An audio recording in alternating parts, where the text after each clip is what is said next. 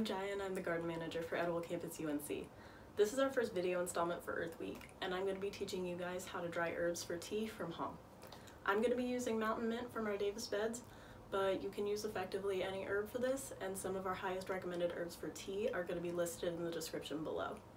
So if you pick mint directly from a garden, this is probably what it's going to look like.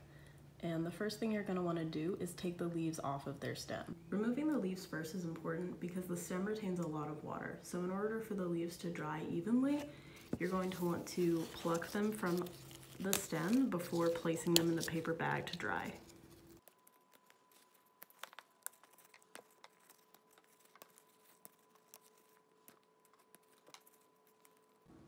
So now that all your leaves are removed from their stems, now's the time to put them in a paper bag.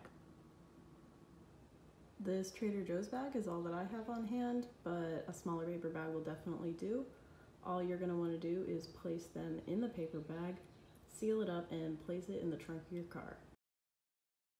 And check back after a few days, and hopefully you'll have some nice dried leaves. As you can see in here, there have been a few other herbs added into it to give the tea a little more depth of flavor, and you can do this with pretty much anything else you want to dry. So that's how you make your own tea. It's a really fun and generally hands-off process that you can do relatively easily, and you can do this with herbs you buy at your local grocery store, farmer's market, or better yet, grow yourself. If you aren't comfortable yet growing, starting, or maintaining your own plants, just wait for Hannah and Kyle's videos later this week to teach you how to do just that. And stay healthy, and don't forget to share with Edible Campus what you're doing to celebrate EarthWeek from home.